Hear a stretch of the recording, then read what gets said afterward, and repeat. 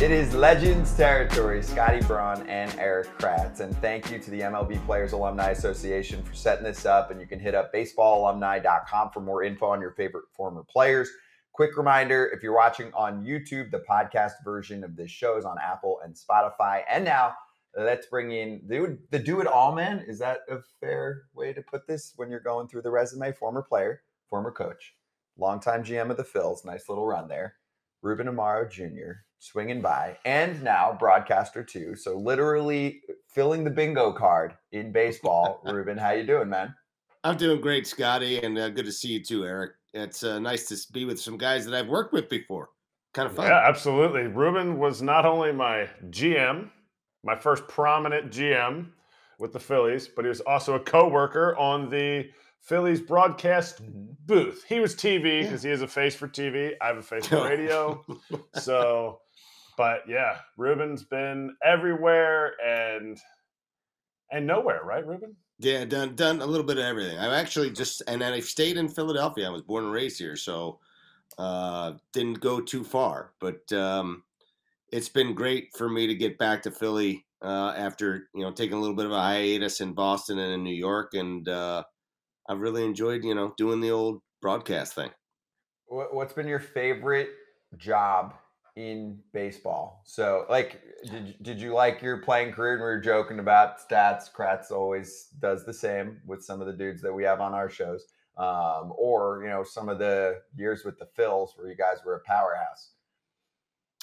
It's funny. I was just asked this question by a young group of kids in a broadcasting camp, and it's really hard for me to distinguish what my actual favorite. I mean, obviously playing in the major leagues is like a dream come true from every aspiring baseball player. So I would say that part of it, and playing with some of the greatest players on the planet. I got a chance to be with guys and play with really good players, the Darren Daltons and Lenny Dykstras, Kurt Schilling. Then I went over and played with guys like, I don't know. I mean, I played with guys like Manny Ramirez and Jim Thome and Sandy Alomar. I played with Hall of Famers, guys like Eddie Murray and, Dave Winfield. So I guess playing was my favorite. I will say that I love being a GM, but when I got back onto the field as a coach with the Boston Red Sox, that was just a blast. We won the division 2 years in a row. I felt like I was back playing again. The coaching staff, John Farrell, the manager who hired me, then the coaching staff, Brian Butterfield and Carl Willis and Chili Davis. I mean, guys that I played with, Vic Rodriguez, Gary DiSarcino, who's now one of my best baseball friends and best buddies that I have. I mean, it was awesome. It was like being back in the clubhouse again. And that clubhouse feeling is like none other, Ruben, are you a winner? Because look, you played with the Phillies, not like Phillies 93, Indians 95. Then you were a GM and you guys won the World Series and went 5 straight playoffs. Then you're with the Red Sox, went to the playoffs twice.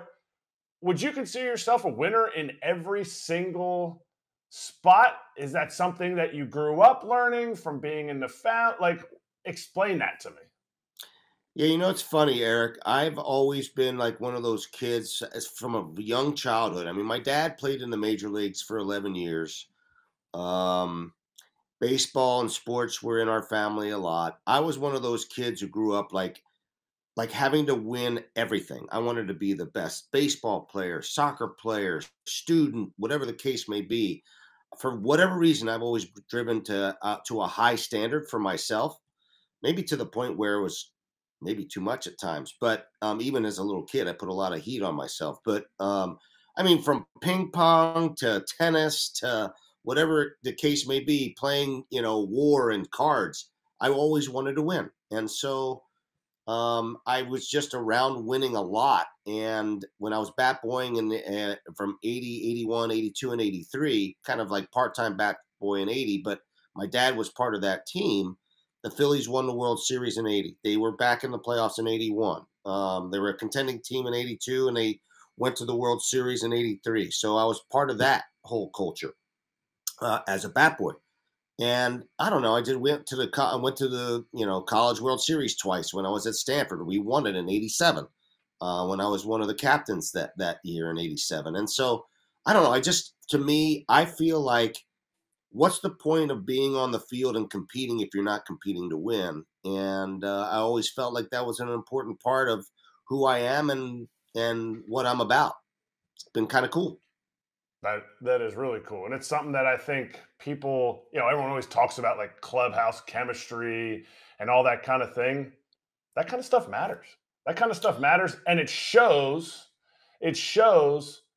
but in other ways, like, what's a story where you took the winning too far? Where you were like, oh crap, I shouldn't have done that. Well, it's very interesting because I think that's exactly what happened, and probably the beginning of my demise as a GM was that, when you take over a team, like, how many guys in the world get to take over a team that just won a World Series or a championship? So in 2008, I was the assistant GM. Pat Gillick decides he wants to retire, and David Montgomery hires me as the GM. Very rarely do you become the GM of a team that actually just won the World Series. I mean, you're usually coming in on a team that just fired somebody and you're, rebuilding or whatever the case may be. And my job at the time, I felt, and I think that the fans deserved it, was to try to continue to win, to try to get back there and just keep winning, baby. And that was really my goal. And that was always sort of my mindset. So in 2009, we go back to the World Series. Unfortunately, Joe Girardi and his Yankees beat us in, I guess, 5 games or 6 games. And then we had, then I did some more stuff to try to make the team better in 10 and in 11. I think 11 was the best ball club that I've ever seen on a baseball field, to be frank with you. We could not get past the Cardinals that year. And then we started to have some breakdowns with some of our players. And at that point, instead of like seeing sort of the forest for the trees, we kept after it. And we probably at some point, maybe in 12 or 13, a little earlier, we probably should have started the rebuild and the retool, which is a hard thing to do in Philadelphia after you've won, 5 straight years of division titles. But that was a sort of the cycle we were in, and probably should have started doing it a little earlier instead of trying to push the envelope. Ruben, is that up to you though? Like, take me inside the dynamic of front office leader, ownership. Fans always think that they actually, are being heard, and maybe they are by some, right? I'm always fascinated by the ownership process and the relationship because they're all different, but they're such a huge part, probably in baseball more than in any other sport, right? There's technically not a salary cap. We have teams that are all over the map in terms of how they're run. And Kratzy can tell you too, at least from the outside, I don't know him well, but John Middleton, like he knows the game. He's spending money on the team and all of that. But back to this for a moment, like, was that your choice where you're sitting there going, hey, let's just keep gunning it and trading everything away and making sure we sign everyone we can to be the best team we can? Or is ownership saying, hey, we're not like rebuilding? It's Philadelphia and we were so good for so long. Yeah, great. I mean, Scotty, it's a dynamic that's very difficult to do, especially when you're in a big market and especially when you've had a lot of success over the years. I think it's a collaborative effort. I can't take, I'm not going to throw like my old ownership under the bus that, hey, you should have done this and you should have. No. I made the baseball decisions and they gave me the leeway to do that. David Montgomery gave me, it was the beauty of what David was about. He was on top of things pretty significantly, but he also, he allowed you to make the decisions based on, what you felt was right for the organization. And, I wanted to win. And I felt like, and I still feel this way, that the fans deserve to get the best product they can possibly get. And whether it's in Minnesota or it's Kansas City or it's New York or Philadelphia, I do believe in like putting your best foot forward and trying to make, the best decisions for your organization. It's a cool thing to see what's going on with the Reds now. I think it's awesome. I think the fact that they've had some success. I know it's a weak division, but for them to be in this position, I'm happy for David Bell, who's a good friend and someone I respect a lot.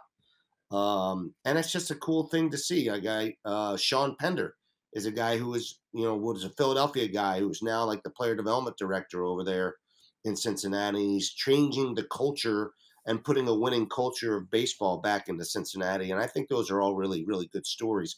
But I always felt like, you know what? Those are my decisions. Those are as the proprietor of the and the leader of the organization, man. You sometimes you have to make a little bit better decisions, and I probably should have peeled it back 1 year early rather than 1 year late. All right. So now you kind of, you're feeding some of those regrets or whatever, but in the moment you were confident about your decision. You're always very confident. So I need to know how confident, because we've talked about this before. You would like to be a GM again, or president, whatever that new logo is. You kind of need to have people pushing you and selling you in those corners.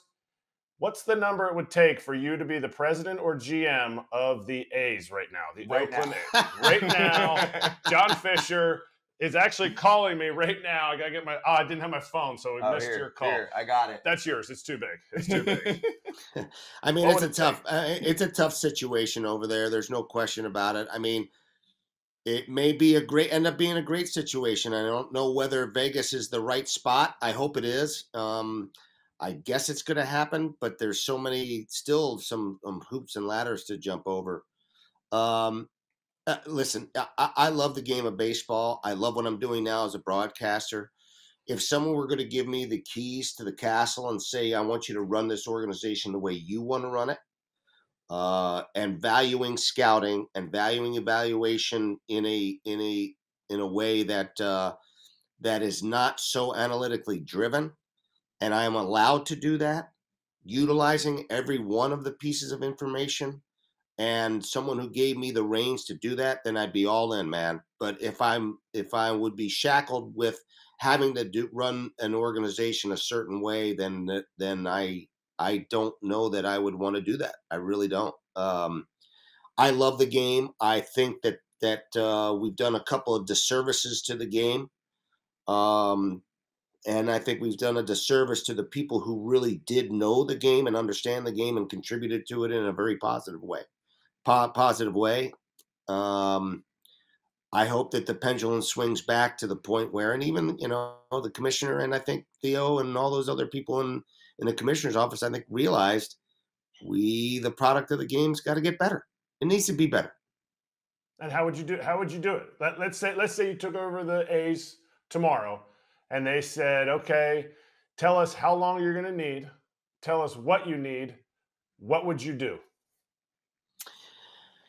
I think it's all about scouting and player development. I think one of the things I learned from Pat Gillick is that if you don't bring quality players and talent into your system, and you don't have people who can evaluate actual talent, then you got no chance. No talent, no chance.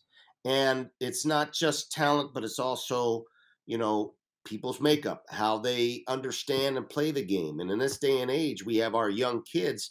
We don't have a lot of kids who actually really think about winning baseball games. We have people in our industry who care more about their production than they do about actually winning. And I would love to be able to create a culture of winning. That's what I believe in. We talked about this from the very beginning. I want winning people and winning players. And if we can do that, and we can do that consistently with the people that we hire, and evaluate the people that are evaluating those kids, I think that's the way to go. You have to have your basis. Any team that has success or sustained success are the teams that bring people from their own system or acquire people who have a long, you can control and have long-term success with, are people that understand your culture and buy in. And I think that's the way to do it. I just don't know. I do think that there's a melding process of being able to utilize, your traditional evaluation processes, but and you can meld those with some of the analytics information there's out there. But you can't run your organization based on solely on analytical evaluations. It's not the people are not widgets. The people are human beings, and I think it's really important to distinguish what it is that a player can do and provide for you based on his makeup and other factors as well. You don't want to be shackled as a GM. Would you shackle your manager and make the lineup for him like some GMs are doing? No, I think I've always been one of those guys that I feel like if I'm hiring the right person, then that person will make the right decisions in his job, whether it's a player development director, whether it's a manager, it's a someone who's running our analytics program. I would love to hire people and allow them to do their jobs. Is it my job to oversee them? Absolutely, unequivocally. But I want to hire people that I'm confident in and try to help guide them to have success and give them the autonomy to do that. I think autonomy is a huge thing for a variety of reasons. In the workplace, you want to feel like, hey, this guy's allowing me to do my job and trusts me to do that job properly. And for me, there's nothing wrong with making suggestions, but to have someone who has never played a game of baseball ever tell me who should be playing in the lineup and where, I think is a disservice to the manager, and it's just not the way to run a business. That's my feeling. And if people don't like it, tough shit. I mean, that's life. I just believe that you should be hiring people and giving them the autonomy to do their jobs properly. And then if you feel like they're not, then have the discussion and try to figure out how we can get to the right space. Did you have conversations like that? Like, have you had, good debates or intense battles even, right? With people that can't relate to playing the game or being in any of the roles. I mean, you're coming from the other side where you've been in a front office, but then the playing experience, the coaching experience, even after the GM experience. So obviously you're a listener. I mean, we both know you well, but at the same time, if someone's going to stomp in somewhere and just tell you what to do and say, this is what my spreadsheet says, screw you, there's going to be a problem, right? Yeah, I mean, I ran across that when I went to Boston, and we were not super analytically driven. Actually, Dave Dombrowski was pretty, as he is with the Philadelphia Phillies. I mean, I think he brings in all the information. He's fairly, kind of old school in his thought process. But we had at times people come in from the front office. We'd have some meetings, and they would say, "Well, how come we're getting, thrown out on the base paths 23% of the time, and we've been thrown out on the base?" Well, they don't talk about all the base running that's created runs. All they talk about is the base running that has stifled an inning. And I think that there's a lot of things that go on in baseball that are valued improperly by the analytics folks. The point is to try to win the game. Okay, that's number one. Okay, and whether or not the spreadsheet says to play this guy somewhere or to pitch this guy in a certain way in a certain situation. Well, he can't hit a breaking ball, but guess what? If you spin him a breaking ball and there's a man on first base, he can hook it into the hole. That's a first and third situation. All of a sudden, there's an inning happening. There's just so many different things that you cannot. There's no absolutes in baseball. It just doesn't exist. And so I think the trends are definitely there. There's no question about that. There are always trends.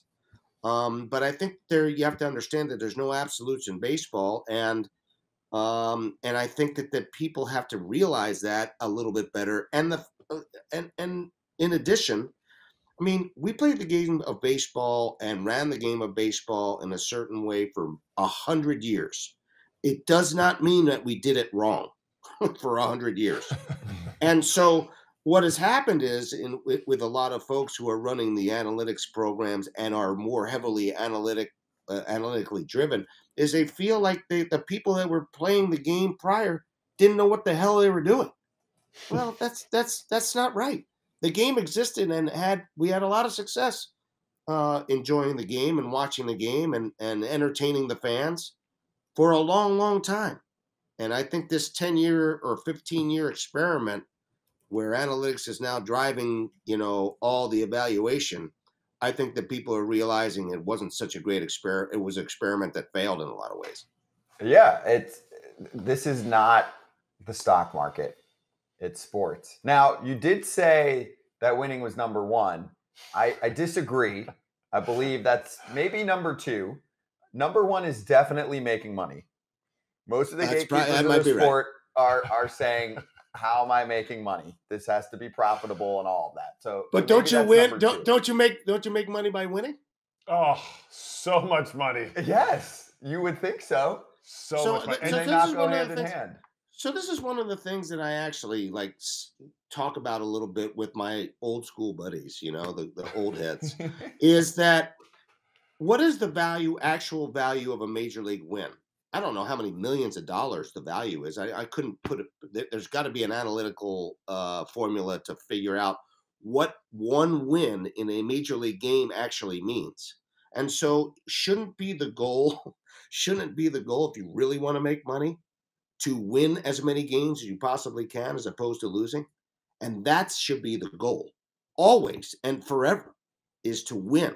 And so it shouldn't be, I mean, there shouldn't be any other, thought process. I get it that the owners, they want to make money. They want to build the equity in their franchises and such. But you do that by winning, and you do that by, having the best assets you possibly can. Just a thought. Facts. No, I mean, it's 100% accurate. You win, you make more. Sometimes people oversee that, overlook that. Or here's the other part of it that we talk about sometimes. Not every team can be the Rays. Not every team. We even going to say this as something new too, because we smashed the Orioles in the offseason because they didn't do anything after making their fans sit through Tank City, right? Like almost everyone did. And they did. And they did nothing to improve their team. Well, guess what? They're still pretty damn good. They are. They built. Go ahead, Scott. You make a great point, man. There's so many ways to get it done. There's not a cookie cutter way. Like the Rays, actually, they've acquired a lot of their players. And people think that they're so analytically driven. Guess what? They have one of the best player development programs going. They develop players who can play baseball and win. And that's a culture that they've set. St. Louis was one of those teams that for years they set a culture of winning. And I think that was, they sort of set the standard. But and now the Cleveland Indians, great pitching development. Los Angeles Dodgers, phenomenal. What they've done to be able to burn it at both ends. They have a lot of money, and they have a great scouting and player development system. There are so many different ways to get it done. It doesn't necessarily mean that there's one cookie cutter way to get it done. And you see that with some of the teams that are having some success now. So before we get into some fun Philly stuff on this topic, now bigger picture. If you're a commissioner for the day, whether it's rules, business, like any of that stuff, what are you doing? What would you want to do? And it can obviously play off what we're talking about or go in another direction. Like what's next? I mean, without getting into say rule changes, which I've loved personally, right? Or some of them that have popped up recently. Where would you go? To me, I think the toothpaste is sort of out of the tube. I see that the commissioner is trying to kind of back off some of the analytics, the spending that's going on. I mean, I don't know how owners are justifying the amount of spending and the amount of, for years I heard about streamlining. I would expand the draft. We need players in our system. We need talent in our system. To have a 15 or 20 round draft is not enough because it doesn't bring in a pool of players that can actually help you win at some point. You don't necessarily have to be a first or second or seventh round guy to make an impact in the major leagues. I would expand that pool. That'd be one. I would also continue to expand. I know they contracted, some of the minor league teams. Why?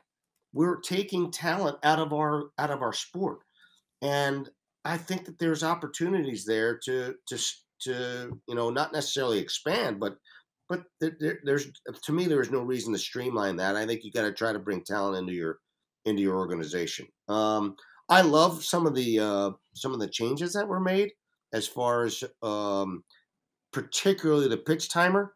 I think it's been excellent. I do think at some point it may be tweaked, and I think there's going to be a reassessment of what goes on. I would think about how they can make it maybe a little bit better or not quite as difficult on the pitching, because I'm really interested in seeing what's going on in July, August, and September when some of these pitchers are going to get gassed. We already have a system whereby we are minimizing the importance of the starting pitcher, and it's just too important. I mean, for a guy to have, throw 5 innings and for people to celebrate that is ridiculous, because you have to have 400,000 other pitchers handle the rest of your innings for the season. When you're having your bullpens having to handle 50% of the innings and do it effectively, that's a really hard thing to do when the pool of actual talent in pitching is not all that great. I don't know. One of the things I'd love to do somehow is to change maybe the arbitration process and value the win again, and value a winning player as opposed to their particular numbers. I don't know how to do that. I think it's one of the most difficult processes, and it's sort of a necessary evil. But I think if you start valuing winning instead of the individual numbers in some way, shape, or form, I'm not smart enough to figure out how. I think that would be an important element of getting our game back to like players who actually want to help the team win, as opposed to players who just want to make money for their family, which is important. I'm with them, but I think it's also I think it'll be better for the sport. It's called a pitch clock, not a pitch timer. We don't need this. We don't need this government TV, telling you to call it a pitch timer, all that pitch stuff. Clock, pitch timer, whatever it is. I think that's going to get tweaked a little bit. I also think that a pitcher should have an opportunity to take a timeout an inning. I believe that he should get one timeout an inning. Without a mound he can visit. just take it, without a mound visit, and say, hey, I need 30 seconds to catch my breath and slow down the inning. And I think that's why you're seeing so many crooked numbers, because guys just can't slow it up. And they're trying to do it, catcher coming out, stuff like that. Yeah, for sure. Ruben, you're going to need more than one day to be commissioner, because all that stuff is great stuff. And I completely agree with you. We're going to shift to more like Philly stuff now, because I don't even know. I'm like, where do you even want to go? Start with a Chase Utley story, because Smut is one of my favorite, and he's in the news right now. Like, yeah, the guy cool. he's over in London. Like, he's a silverback gorilla over in London right now. Like, would you ever thought you would have seen Chase Utley as a what's his name, ambassador for MLB? Yeah. It's kind of crazy. I mean, I think the one thing I did notice from Chase, which was really cool, he actually came to the Phillies fantasy camp. I went for the first time last year, and he came. I think Jason Worth was there. There was a whole bunch of guys that like you would randomly not see, and he actually enjoyed it. And I got a chance to talk with him a little bit, and I've talked to him since he was working with the Dodgers as a special assistant to Andrew Friedman and stuff. And you can see that he's still really passionate about the game of baseball. I mean, he loves the game of baseball still. He's got other interests, and I think he wanted to go to Europe for his family, and he and his wife, or I think it's, giving their kids that opportunity to go to school in Europe and stuff like that. I think that's been that's something they've kind of wanted to do. But I think it's so cool that he is still, that passionate about the game. And I see like a different sort of more outgoing Chase, who's, for reporters, he was like the worst interview in the world, right? There's some room for improvement, and, it was a good game. And, at the pitcher, he deflected everything. But I think the reality of it is, the cool part about it is that Chase loves baseball. He wanted to win. He understands the game in a way, and he's pretty cerebral about it, man. I mean, as you well know, and it's just cool to have a person like that be an ambassador and to want to try to do something to, create more interest in the game. It's pretty awesome. You think he deserved his moniker as a dirty player? I don't. I do not. And as in fact, that slide, when they talked about the Ruben Tejada slide, I actually blame Ruben Tejada on it because there's no reason for him to turn his back on the play. He catches the ball and he turns the wrong way and he exposes himself. And to me, Chase is not trying to hurt somebody. You know what he's trying to do? He's trying to stop him from turning the double play so they can keep the inning alive.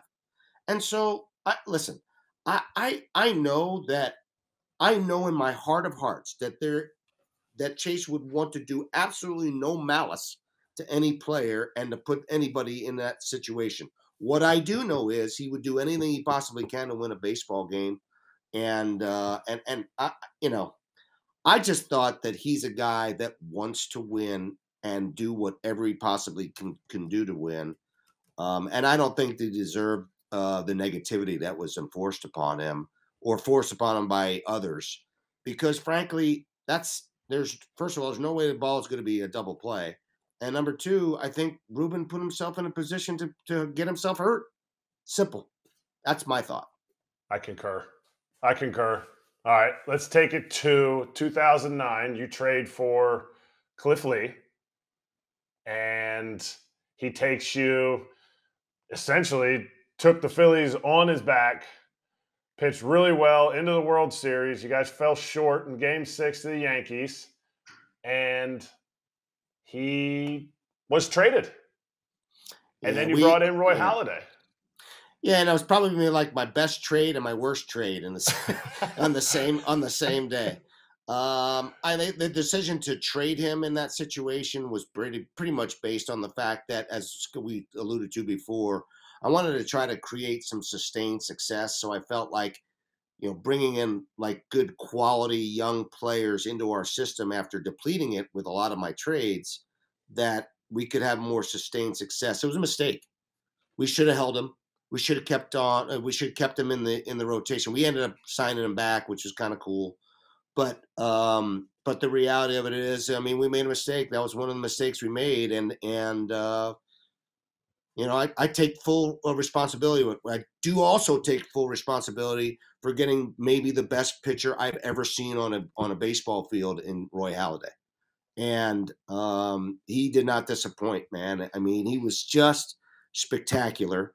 He was sort of my white whale, and he was the guy that I wanted from the time that I became a GM. In fact, I went into David Montgomery's office one day and said, "Hey, man, this is my guy.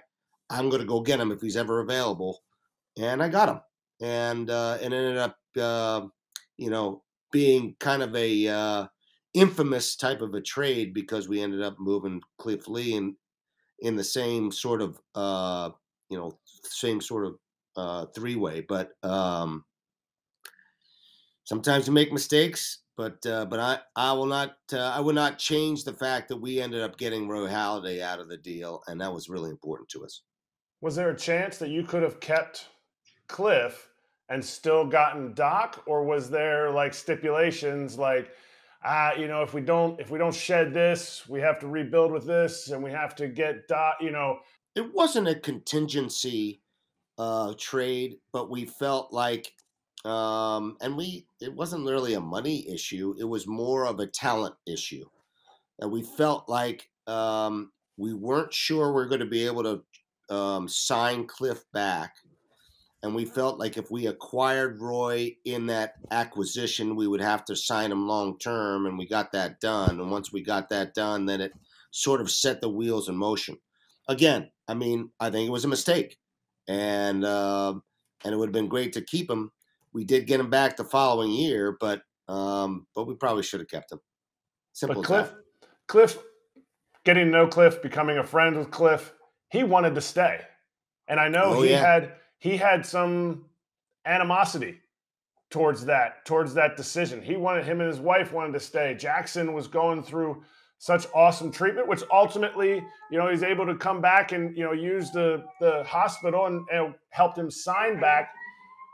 How is that? It's such a crazy dynamic to me, because as a player, I was sitting there like, I'm talking to Cliff. He's a teammate. You're essentially my boss. And I'm sitting there going, wait, you were pissed at Ruben because he traded you? You signed back here? Like, how was that for you? Did you have to like come, not that you like had your tail between your legs, but did you have to come and say, hey, this is what happened? And you know, what was that situation? Yeah, it was a very dicey situation because we had so many different factors working against us for that Cliff Lee trade, for that Cliff Lee signing. One of them was the Yankees. The biggest one was the Yankees because honestly, there was no way that the Phillies at that time were going to be able to like battle the Yankees in a war to try to sign Cliff Lee. I mean, the Yankees could have said, "Okay, here's $250 million," and we would have been out. And so we had to stay really, really stealth and quiet about it. But we talked about it. I mean, he knew how important he was to us. He knew, I had to have some tough conversations with he and his wife about, hey, I didn't, we didn't ever want to leave, don't break our hearts again and that kind of stuff. And I said, listen, the only way that we'll be able to get this done if we keep it as quiet as possible. And we did keep it quiet enough to be able to get the deal done. And that was one of the most coolest things because in this day and age, man, everything leaks. I mean, everything leaks. It doesn't matter how quiet you can be. Other than maybe the Atlanta Braves pulling out of Atlanta and going, to the Battery. That doesn't, that was pretty stealth, pretty good job by John Sherholtz, but it just doesn't happen that way, and it did. It worked out in an amazing fashion, and we got to have him back. Fans often will go, "Oh, let's trade this guy, and then we'll get him back next year." Like if they're not doing well, there's humans that are involved. Like John Lester gets dealt. He's not going back.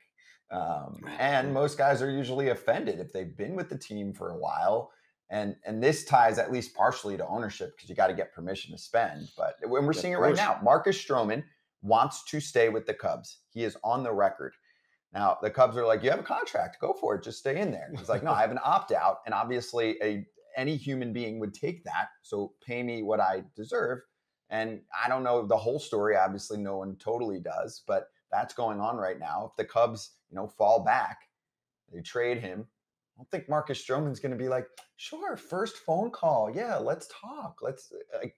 He's probably going to say, pay me more now. You had me in your hands. It's funny. I had a different view about opt-outs. I would never want to give an opt-out when I was a GM. And now in retrospect, I think now, you know what? Why not give the guy an opt-out? He's going to have to bust his ass and play his rear end off. And that's exactly what you want out of your player, right? It's almost like a guy who's playing in his last year of a contract. All of a sudden, may have a year or two, or he's not as good. And then all of a sudden, boom, guy goes nuts. I don't mind having opt-outs in deals anymore because I don't mind paying guys who perform, because I think that was an important part of like if you perform, you should be paid for performance. I think you have to be intelligent about it, but in that situation, I mean, the Cubs are probably going to say, hey, finish off the season, be healthy, and we'll come back at you and try to sign your ass. I mean, I would think that would be the process, but who knows? I mean, that's for the Chicago Cubs to deal with. But there was a time when I thought to myself, why would you ever give an opt-out, to a player? Now I'm thinking in this day and age, I got no problem with opt-outs because the guy's going to have to pitch or play to a certain level that if he plays well enough, I mean, first of all, you get the production out of the guy, right? And if he plays well enough, maybe, okay, maybe you have to pay him more, but that's okay. If that's the going rate, and then we'll kind of go from there. Keep him motivated.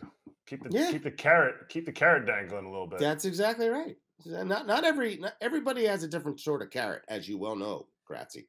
And some guys are very self-motivated, and some guys are not. And that's the reality. Everybody's different. They're all different humans. Somebody might be motivated by wanting to stay in a certain city. Somebody might be motivated by, wanting to, do the best for their family or whatever the case may be, but or their own pride, or they're just great competitors. but everybody's different, and I think that's one of those things that you sort of have to sort of assess and find out about the player, and that's part of doing your evaluation on the player's makeup. Watching you as a GM, getting to know you now after you've been my boss, and throughout, you make connections with people, and whether you're right or you're wrong, you're probably right more often than you're wrong, but you'll admit that you're wrong. Take us through the process of the Ryan Howard signing. Yeah, so the Ryan Howard signing was we tried to basically get out in front of what was going to come, what was coming. If you remember, there was a Joey Votto and Prince Fielder and Pujols. also Pujols who were coming, and they were going to end up signing some big ass deals. And we had the best player for 5 or 6 years, literally the best offensive player in the game, playing for the Phillies, and we wanted to keep him. And we were hoping at some point, even if he's not a first baseman, at some point there was going to be a change. Perhaps he'd be a DH, whatever the case may be. My biggest concern was his long-term health, just because he's a bigger bodied guy. He just didn't know whether he was going to continue to produce. But he did try to take care of himself as well as possible, which is what he showed us up until that point. But again, one of the most productive players in the game, if not the most. And so we try to get out in front of it by adding another 5 years. He had 2 years left on his deal. Those guys ended up signing 10, 11, 9-year deals, whatever the case may be. And in fact, you can't do anything about somebody's health. Typically, the risk on a position player is much lower than the risk on a pitcher, obviously. And we felt like the risk was worth making the aggressive move to try to sign him to a deal that we thought was going to be equitable for both sides. It didn't work out because the son of a gun, poor guy, ends up blowing out his Achilles, and then for the rest of his career, kinetic chain, whatever the case may be, ankle, knee, hip, he just wasn't able to be the same player because he couldn't use his lower half the same way. Simple as that.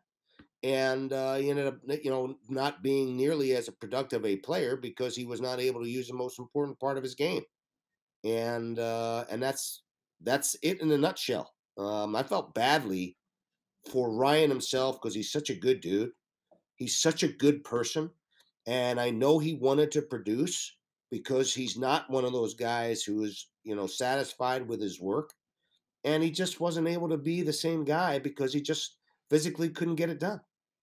Completely agree with you. I can't believe I agree with you with so many things.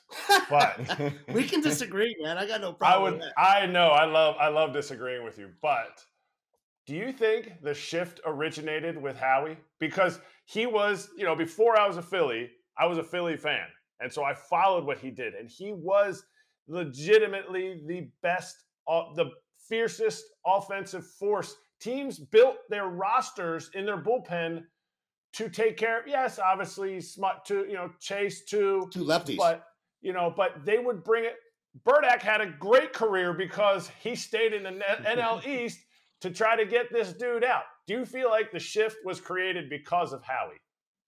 I think he's certainly one of the factors. I know that, and that was something that he absolutely could not. And what's the irony of this is that when he was coming through the minor leagues, one of the things that he was not able to do consistently was pull the ball hard. This is crazy. Yeah. And I remember having to send Charlie Manuel to go watch this guy because every one of his home runs, or 3/4 of his home runs, were to the left side of the field. They're all oppo. I mean, he had tremendous power, but he had not learned how to hit the ball out front consistently. And it's something that Charlie Manuel was very good at teaching. And I think it was either in the year he had in Reading when he went off, where he really started to drive the ball to all fields. Now he could pull the ball more in a more relaxed way. And I just think it got to the point where he was not able to, and even when he won, the MVP, Rookie of the Year, he had a ton of home runs the opposite way. He could drive the ball the opposite way with regularity. And I think it was just because he could stay on his legs and the ability to do that. And then the bat path allowed him to do that. I think it just got to the point where he was unable to utilize his lower half such that every single ball, it was almost like it was more of a hands and arms swinger than he was to be able to use his lower half to drive the ball in the air to the right side and drive the ball more consistently to the left side. I think it was, but I think you're right. I think there's, I can't tell you how many line drives he hit right at the second baseman in right field, or ground balls because he just wasn't fleet of foot, obviously, where he'd hit a bullet over there and get thrown out by the right fielder, second baseman. Can't tell you how many current and former players like Ryan, lefty pole hitters that you talk to now, and they're like, "What the fuck?"